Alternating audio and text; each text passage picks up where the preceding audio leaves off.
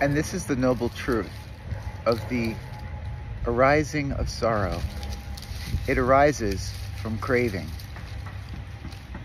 And this is the noble truth of the stopping of sorrow. It is the complete stopping of that craving, being emancipated from it. Quote, the Pali Canon.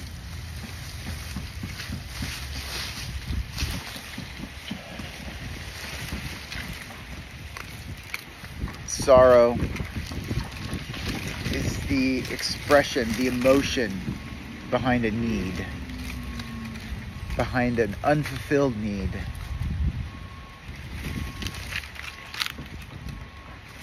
And sorrow is one form of suffering that can be eliminated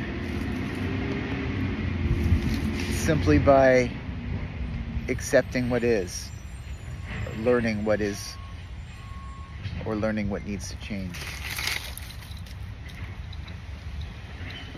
Sometimes just knowing that there is the possibility of change is enough to alleviate the sorrow and replace it with hope.